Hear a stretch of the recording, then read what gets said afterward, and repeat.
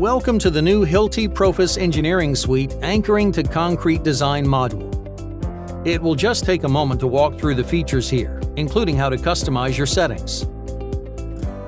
From the header bar, you can access help functions and take virtual tours of useful features.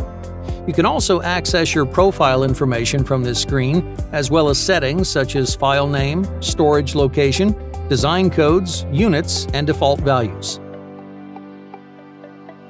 In the navigation pane, the Home button will take you back to the Setup screen. The other buttons here are specific to anchoring in concrete.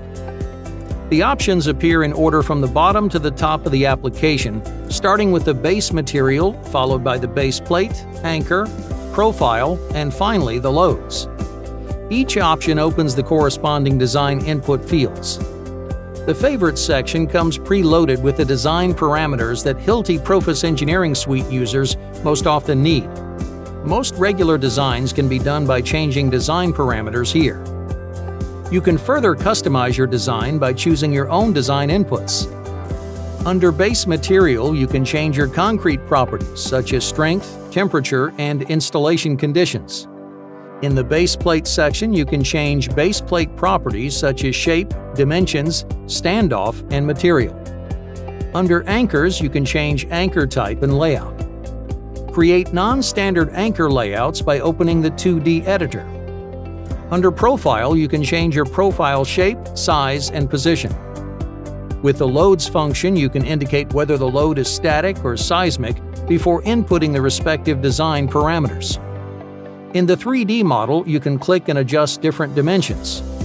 Here, you can undo or redo changes, change the display settings on the 3D model, and change the selected anchor.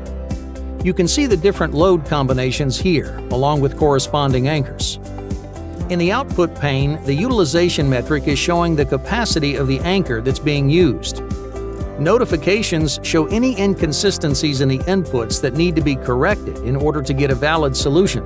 You can also check recommendations to get a potentially better solution. In the Output pane, you can save your work as a template or export the output as a report, Profis design file, or a BIM or CAD file. Thanks for watching. We hope you found this tutorial helpful. For more information, please visit hilti.com.